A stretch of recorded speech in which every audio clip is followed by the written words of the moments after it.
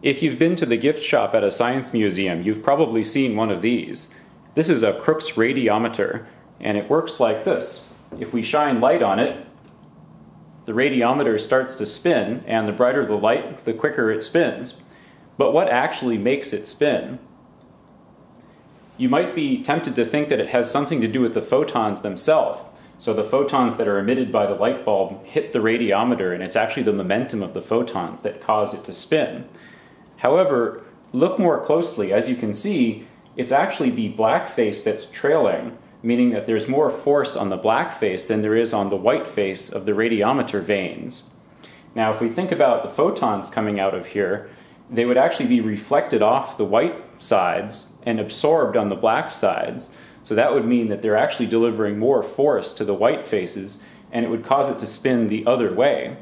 So the explanation that light pressure causes this radiometer to spin is actually completely wrong. It would spin the other way if it were true. Now, there is such a thing as light pressure.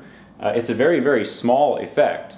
Something like a 50-watt laser produces maybe about 17 micrograms of pressure on a vane like this. And the amount of force that's being generated inside there is actually much higher that causes it to spin. So there must be some other explanation for its movement. So let's try something else. I've let the radiometer come to rest by itself, and I'm going to spray some of this on it. This is a canned air duster, which is actually a refrigerant. And what I'm going to do is tip it upside down and spray some of the refrigerant on the glass envelope of the radiometer. And as you can see, it's actually spinning backwards relative to the way that it was spinning when we shined the light bulb on it. So clearly there is something else going on here. If it were just a photon effect, making the glass envelope cold would not cause it to spin backwards, because we aren't pulling photons out that way. As you might have guessed, the effect is thermal, and it does require that there be some gas in the radiometer envelope. If there were no gas at all inside here, then the only thing that could touch the rotor and make it spin would be the photons shining on it. And we've determined that can't be right, because the photons would be making it spin the other way. We also know that it doesn't work if we're just at ambient pressure. So if we just broke this glass envelope and shined light on this, it wouldn't spin.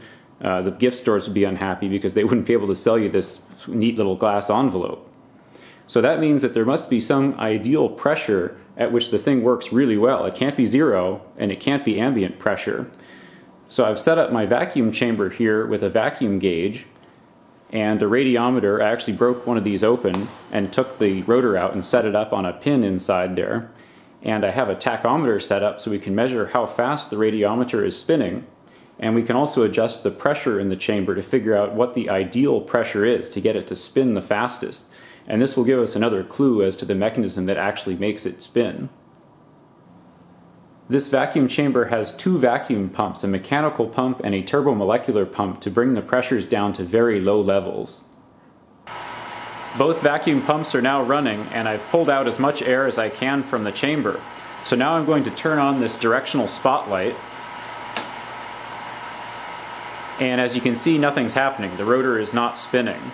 And you might be saying, well, it's just because the light level isn't high enough. But from previously playing with this, I know that this level of light is more than enough to make it spin.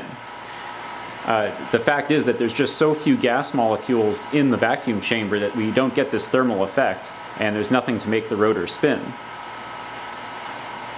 Now I'm going to raise the chamber pressure slowly by opening an electronic valve.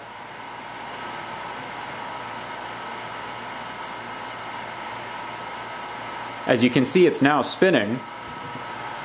I can measure the exact rotational speed with the optical tachometer that's inside the vacuum chamber and get the readout from the oscilloscope here. And also the voltage listed here is the vacuum level, and it's also displayed on this panel. This voltage just corresponds to a vacuum level that's based on the output of this specific sensor. And what I'm going to do is take a bunch of data, raise the chamber pressure slowly, and then record the speed that I get for each pressure. Okay, we now have our data, and just as we suspected, the radiometer doesn't spin at very low pressures, and it doesn't spin at very high pressures, but there's this perfect balance point, which in this case corresponds to about 7 millitorr. And that means that a gas molecule travels about 1 centimeter before hitting another gas molecule, just to give you an idea of how dense the environment is inside the chamber. For comparison, at ambient pressures, I think the distance is about 100 nanometers, so quite a bit less dense than ambient pressure. So what makes it actually spin? Well, there's two contributing factors. One is that when a gas molecule comes in and hits one of the black faces, it recoils with a bit more energy because the black face is hotter than the white face. There's another effect called thermal transpiration, which just means that there's a pressure differential set up by the hot face and the cooler face. But it's a thermal effect, so one side of the face is a little bit hotter than the other, and it causes these things to happen. However, what's interesting is that both the thermal recoil and the thermal transpiration effect only occurs at the edge of the vanes, and coincidentally the vanes are about 1 centimeter on an edge, just like the mean path length that corresponds to 7 millitorr there. So I'm not sure if that's a coincidence, but it seems quite interesting, and I'm very tempted to make a radiometer with larger vanes and see if its optimal pressure is lower. Okay, see you next time. Bye.